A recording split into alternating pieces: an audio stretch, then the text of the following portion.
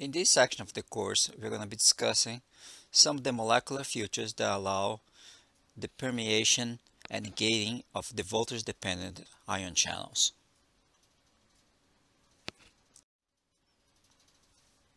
Today, we're going to discuss some of the major features of voltage-gate ion channels. We're going to discuss some of the molecular features that allow those channels to fast and slow inactivate upon voltage. And finally, we're going to discuss some of the structural domains involved in voltage sensing of this class of ion channels. Please bring 2 or more questions from this lecture to the class session. Let's start with the primary structure of ion channels. This term refers to the amino acid sequence that each ion channel has. So, for example, in this figure, you can see several potassium channels that has been aligned in terms of amino acid sequence similarity. And you can see that this sequence has those different amino acids, for example, threonine, alanine, tryptophan, and so on. And you can see that some of those amino acids is well conserved among those different types of ion channels. In particular, this area here of this ion channels, the sequence TVGYG, you can see is very conserved among potassium channels. We are going to discuss what's this functional significance of this area of potassium channels in a later lecture.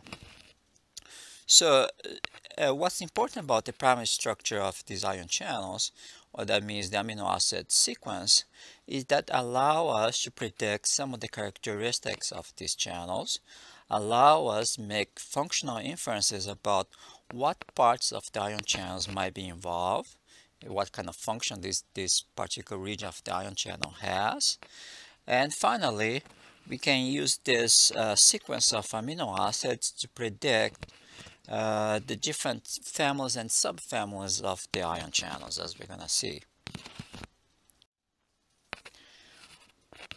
In this figure, you can see an example of a potassium channel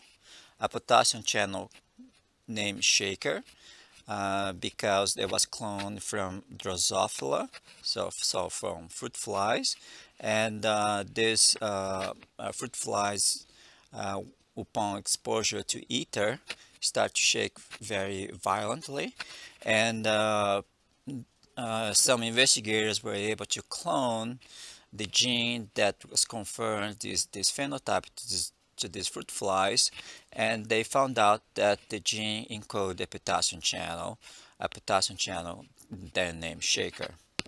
As you can see, this sequence has 650 and so amino acids, and it has the amino terminus always here, and then a C terminus or carboxyl terminus here.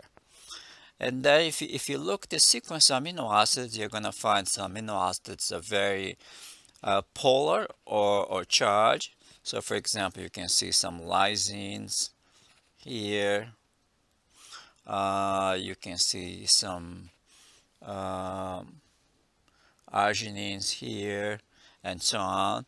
And also you're going to see some hydrophobic amino acids such as phenylalanine here, valine, and so on. Now, when you find a cluster of amino acids that are very hydrophobic, that might imply that this region of the ion channel spans the plasma membrane, because as you know, hydrophobic amino acids like to partition in a very hydrophobic environment such as the plasma membrane. So this area of the ion channel has a concentration of very hydrophobic amino acids, and this is another area of the ion channel that also has a very cluster of amino acids that are very hydrophobic, and so on. So one of the predictions, sometimes not true, but a first prediction would be that these parts of the ion channel would span the plasma membrane. And if you plot this, how hydrophobic or how hydrophilic those amino acids are, you have this kind of plots, hydrophaticity plots. And in this case, amino acids are very hydrophobic, will be very positive in this y-axis, hydrophobic, while amino acids are very hydrophilic, will be in this case negative. So you can see that the amino terminals here have a concentration of very hydrophilic amino acids, and the C terminals will be also a concentration of very hydrophilic amino acids, while these parts of the ion channel would constitute what we call membrane spanning domains of these ion channels.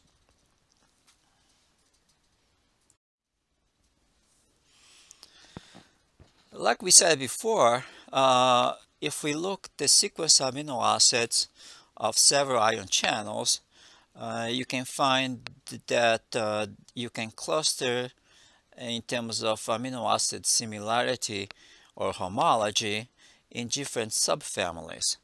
And also within a particular subfamily, you can start to see individual members. So for example, here in this figure, you have some homology similarity among potassium channels and some closely related other channels such as voltage-gated sodium channels, some trip channels, and so on. So these would be the voltage-gated channels. And what you can see here is you have potassium channels here, what we call two-pore domain potassium channels. Then you have those KV channels or voltage-gated potassium channels, inward rectified potassium channels as well, and so on. And then more distantly related potassium voltage-gated potassium channels, where you have the calcium and the sodium channels, and finally some of the trip channels as well. So this large class of ion channels that we call voltage-gated, they will be more closely related to each other than some other ion channels that you're going to see along the course that are called chemical or ligand-gated ion channels, and some other channels that are pressure activated or mechanically activated ion channels.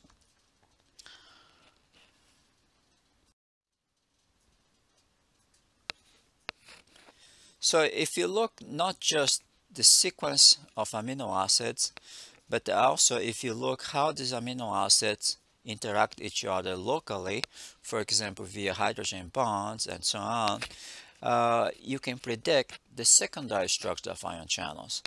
So the secondary structure of ion channels will be local structures that you can predict based on the amino acid sequence. So for example, that cluster of hydrophobic amino acids we talked before, in many cases it predicts a configuration of polypeptide called alpha helix. So a membrane span domain usually is an alpha helix. And alpha helix you can find in many proteins, and in some other proteins also you find other secondary structures such as beta sheets. But what you really find in voltage-gated ion channels in particular are this concentration of alpha helical domains that usually spans the lipid bilayer, and this alpha helical domains form the transmembrane domains of ion channels.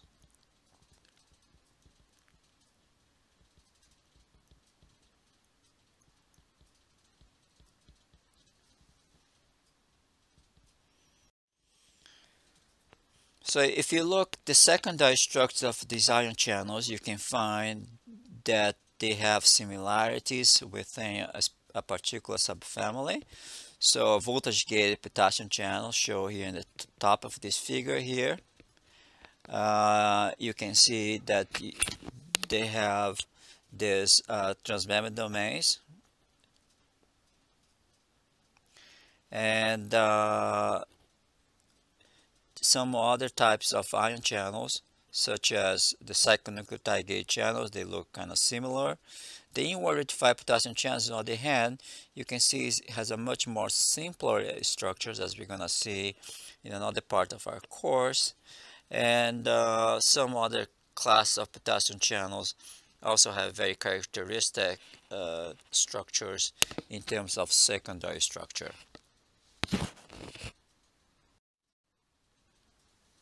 Finally, when we talk about tertiary and quaternary structures of ion channels, we talk about the three-dimensional structure of these ion channels. The tertiary structure would define not just alpha helical domains or beta sheet domains of these channels, but also would define those three-dimensional structures that are not as characteristic as alpha helical domains, for example. Quaternary structures relates to the interactions of multiple polypeptides, and that's something that you're gonna see along this class of ion channels, because many of those ion channels have what we call alpha subunit, the main subunit of these ion channels that contains usually the pore domain of these ion channels, and in many cases also the voltage sensing domain of these ion channels. But also you find interacting with these polypeptides, the alpha polypeptides, beta subunits, and sometimes gamma subunits and some other subunits. And these interactions between the alpha, beta, gamma subunits in many cases form this complex structure, quaternary structures that we call the ion channels.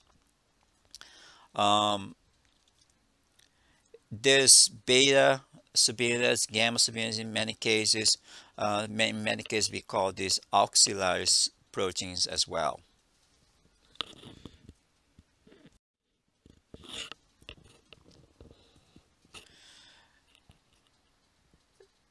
During the past few years, there has been quite a lot of change in terms of how we view the ion channel structure.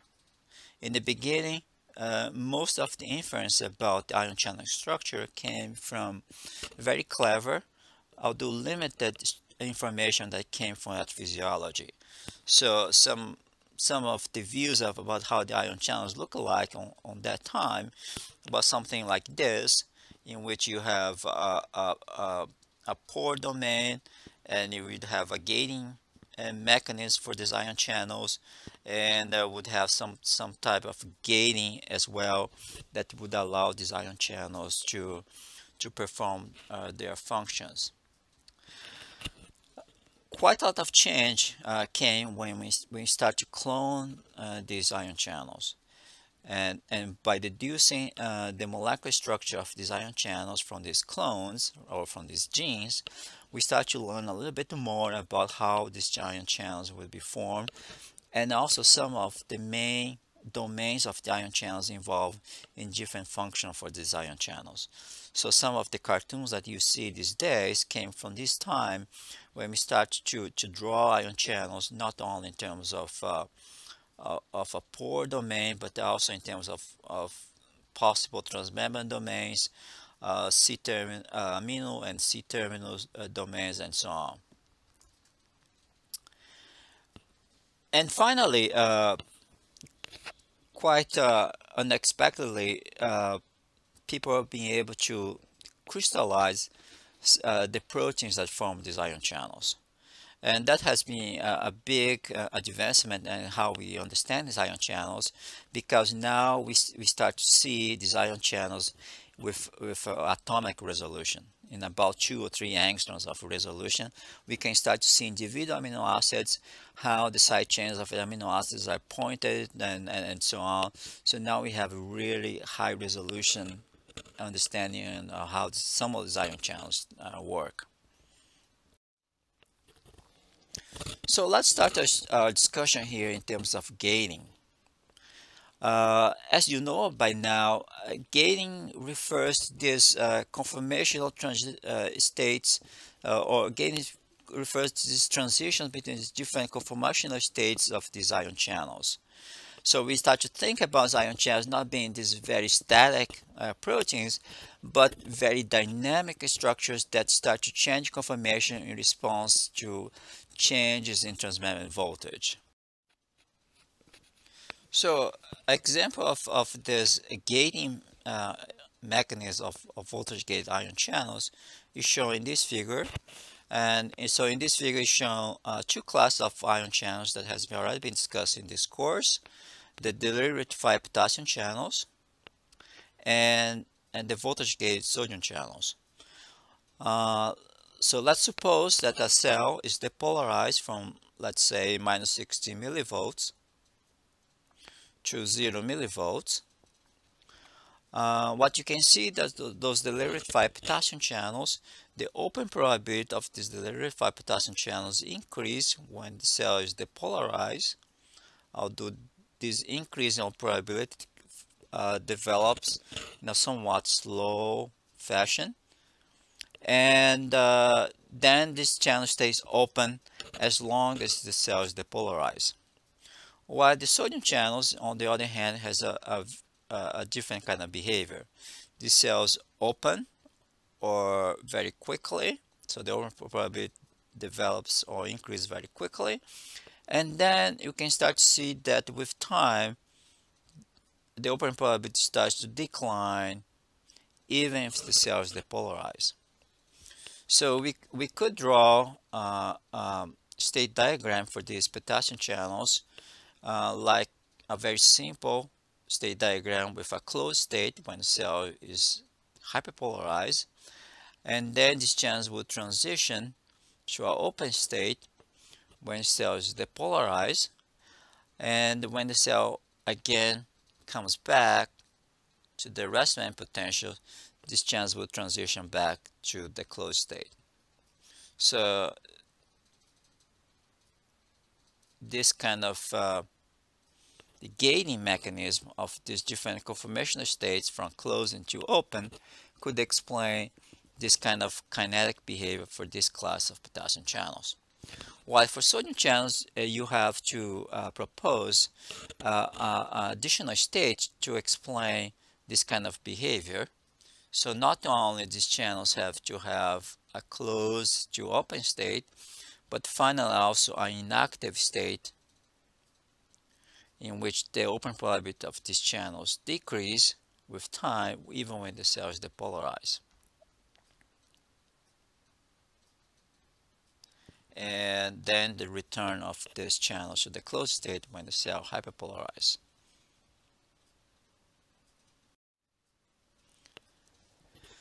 So let's start a discussion here again with inactivation.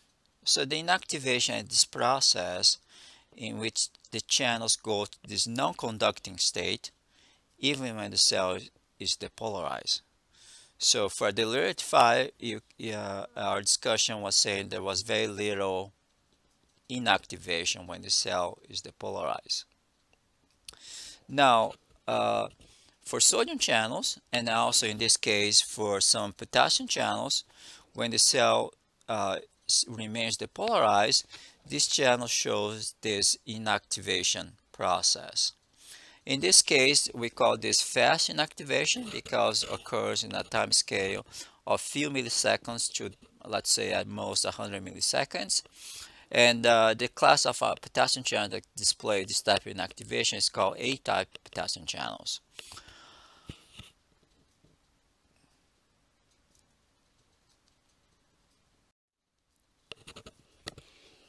So what could explain this fast inactivation process in these voltage gate ion channels? So voltage gated sodium channels and also these A-type potassium channels. Well, the classical experiment that gave some clues about what's underlie this inactivation process was performed in squid giant axon. And these investigators what they did was to take squid giant axon, perform voltage current experiment on the squid giant axon, isolate the sodium currents, and then finally what they did was make a very clever experiment where they perfuse inside of this giant axons this enzyme called pronase. This enzyme pronase is somewhat a dirty enzyme that cleaves any kind of protein. And what they saw was that behavior of the sodium channels, it changes when they record these voltage gated sodium channels before pronase treatment and then after pronase treatment. What you can see before pronase treatment, these channels show very characteristic those inward currents, okay, that inactivate of time, and after pronase treatment, what they saw was that the fast inactivation was almost completely gone. Also, these investigators saw that in terms of activation, so this part of the curve, there was not much change before and after pronase treatment. So somehow this treatment of the intracellular domains of these voltage gated sodium channels in the squid giant axon was able to remove very selectively the fast inactivation process of these channels. So they propose a very interesting mechanism, what they call ball and chain mechanism. What this investigator envisioned was that these channels would have three states: closed, open, and inactive state. In the closed state, the activation gate is closed, so the ions cannot go through. And then when the cell is depolarized, this activation activation gate opens, and now the sodium ions can flux through the ion channel, so in this open state. But with time, there is this part of the ion channel that they call ball domain that would be able to swing to and block from the inside of the channel the permeation pathway of these channels, and this would account what we call the inactivation process. So when the squid giant axon, the intracellular part of this axon was exposed to pronase, what you expect is to remove this process by pronase, and therefore these channels would not have anymore this inactivate state. So it would be only closed or open state, and that could account for the experimental results. This inactivation process is very important to confer functional diversity among different types of channels. So for example, you can see these potassium channels encoded by several types of KV genes in Drosophila. You can see some potassium channels called shakers show a very fast inactivation process. Some other channels called SHAO shows also inactivation process that's relatively fast, but not as fast as in shaker channels, while some other channels called SHAB or even SHAO also shows very small amount of fast inactivation. And as we said before, these potassium channels in Drosophila have been cloned, and now also we will be able to clone all the homologs of these potassium channels in mammalian species. But let's talk about the shaker potassium channels. So if you look at the amino acid sequence of the shaker potassium channels, you can see there are two major domains here, the amino terminus and the C terminus, and those two major domains could account for the ball and chain mechanism for inactivation of these potassium channels. So the model for the ball and chain mechanism of any type that also we call N-type for the fast inactivation we're going to discuss in class why we call N-type, is the following: is that these potassium channels would be formed by different four subunits. Each subunit would have one ball and one chain, and when the channels go from closed to open, one of these ball and chain will be able to occlude the permeation pathway of these channels and therefore inactivate these channels. There are some experimental evidence that supports this hypothesis. So, some investigators, in this case Hoshi et al., 1990, they did the similar experiment that was performed in squid giant axon, but in this case they used trypsin, which is a more selective protease, and they exposed inside-out patches expressing shaker potassium channels to trypsin.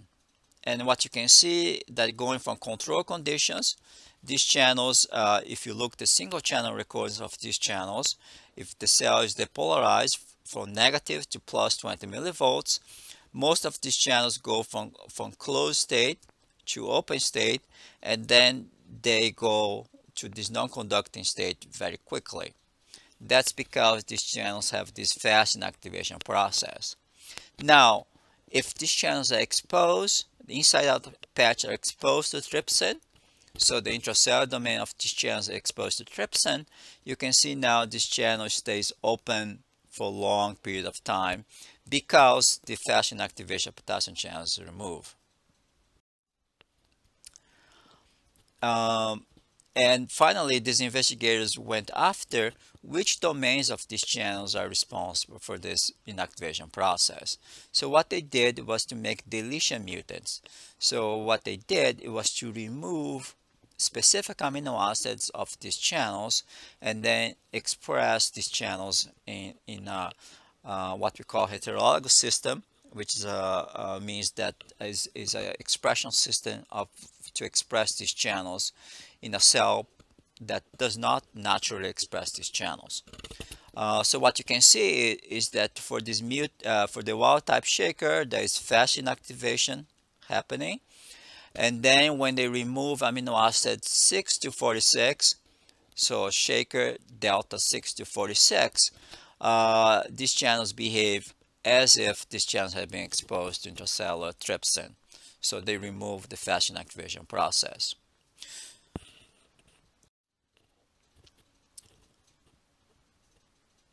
So one question here is using molecular biology to test Clay Armstrong, which was the investigator that first did those experiments in squid giant axon. So we talk about what was performed for shaker potassium channels to test the ball and chain mechanism for channel inactivation. Now I would like to discuss what some of the potential pitfalls of that experiments. And I would like to discuss some of the potential alternative experiments to address such criticisms. And finally, what we talked very briefly was that shaker potassium channels is formed from 4 identical subunits. Then what would be the effects of rates of inactivation if we clip just 1 ball and chain or 2 ball and chain, 3 or 4 ball and chain?